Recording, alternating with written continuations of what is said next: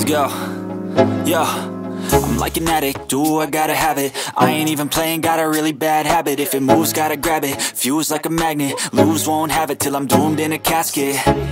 I ain't playing, got a weird mind. If you work 8 hours, I'ma work 9. If the shit tastes sour, you should taste mine. I'ma stay in power for a long time.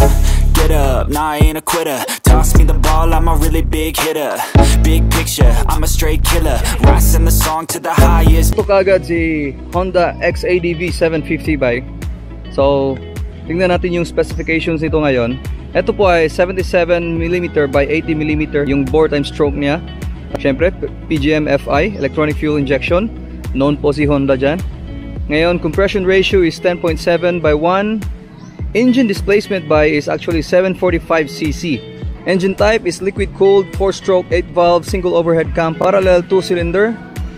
And then max power is 43.1 kilowatts over 6,750 RPM.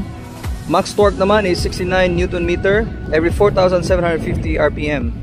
So, syempre, electric starter lang po tayo dyan. Now, oil capacity po nito is 4 liters. Ngayon, yung brakes naman natin sa harap bay, ito ay 296mm double hydraulic disc with radial 4-piston caliper.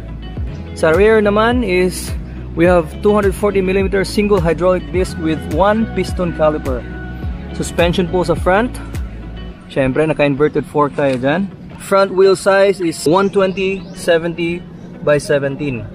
Of course, we have the radiator here. Gaya ng na-mention ko po kanina, liquid cooled 4-stroke 8-valve single overhead cam parallel 2-cylinder yung engine type nya. Ngayon, tire size naman natin sa likod is 160 by 60 by 15. So medyo mas maliit po yung sa likod kaysa harap, no? So ito yung stock pipe. Galing. Ngayon naman ba, sa fuel tank natin, ang capacity nito is 13.2 liters. Fuel consumption is around 3.6 liters every 100 kilometers. Ground clearance, that is 165mm. Weight natin is 236 kilograms. Seat height is 820mm.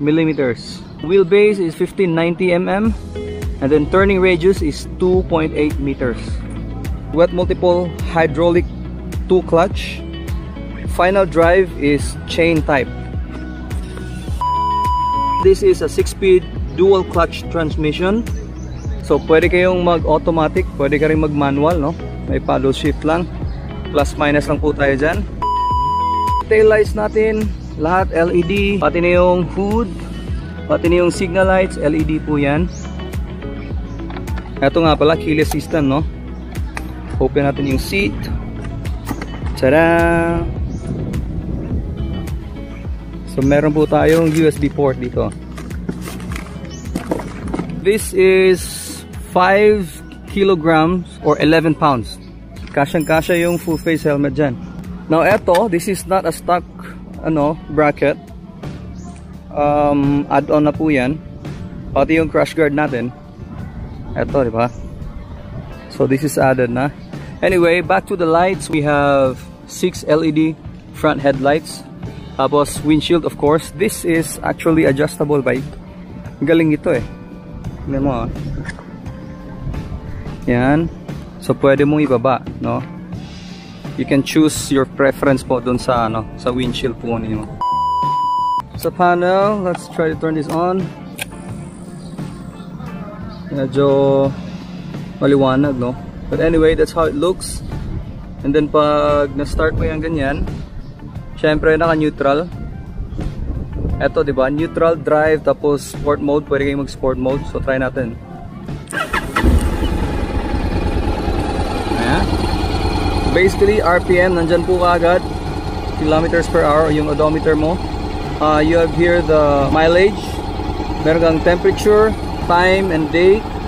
Tapos, gas. Meron ka ditong fuel consumption na lalabas. Tapos light indicators, meron tayong high beam, yung mga signal nandun na nga, no? Ito, neutral, tsaka yung parking, nandyan. Ito kasi bay, kaya naka-parking dyan kasi meron tayong handbrake. Okay, dito sa gilid, pwede mong i-handbrake ganyan.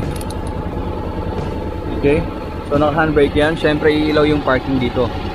Of course, this is ABS. Lahat ng brakes natin, front and back are ABS. Yung front, yun nga yung kanina, no? Double hydraulic disc brake. Sa rear naman, ito yung brake master dun sa rear. ABS pa rin yung disc brake dun. Paparanig ko muna sa inyo. Stock pipe. Ngayon kasi naka-neutral tayo, di ba?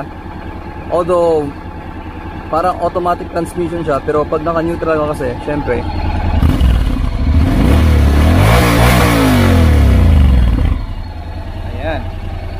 ayan po ang tunog ni X-ADV 750.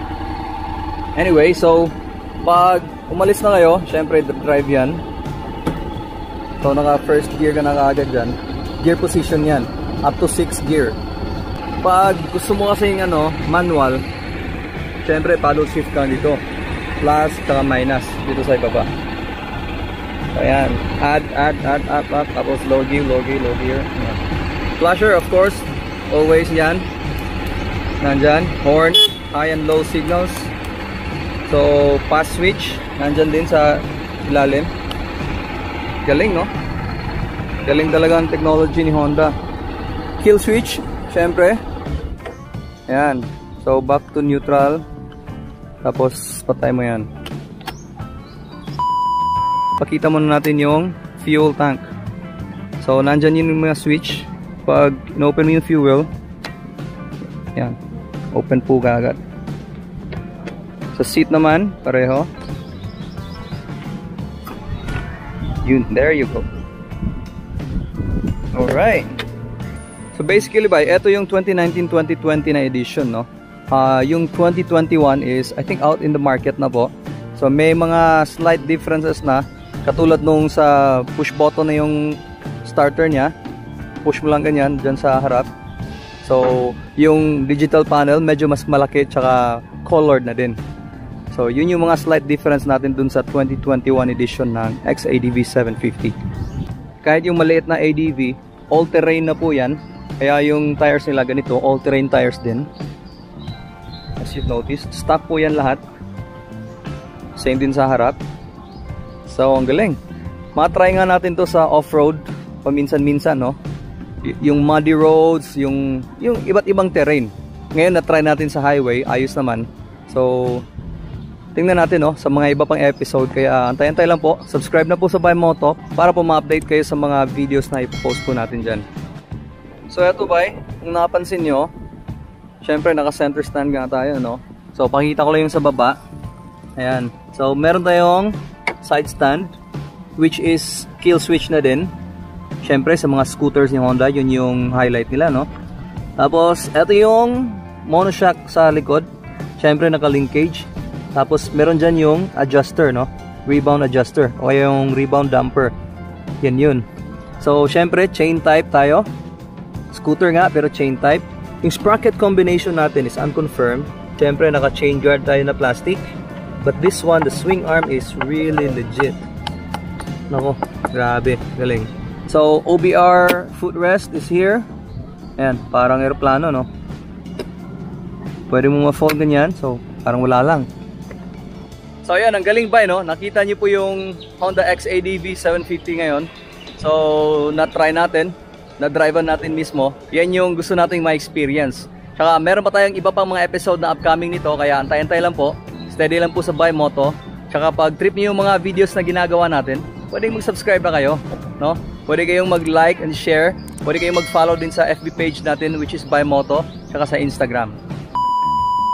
Maraming salamat nga pala sa Wonder White Soap ng Dayani Beauty Products. Dahil sa kanila, naging posible po yung video natin ngayong araw. Thank you po. So hanggang dito lang muna yung video natin ngayon, Bai. So papaalam muna ako. Maraming salamat ulit sa inyong panonood dito sa Bai Moto. Ito pa rin ang inyong pambansang Bai na si Bai Jihay. Lagi pong tandaan, ang buhay ay mahalaga. Kaya drive safe po.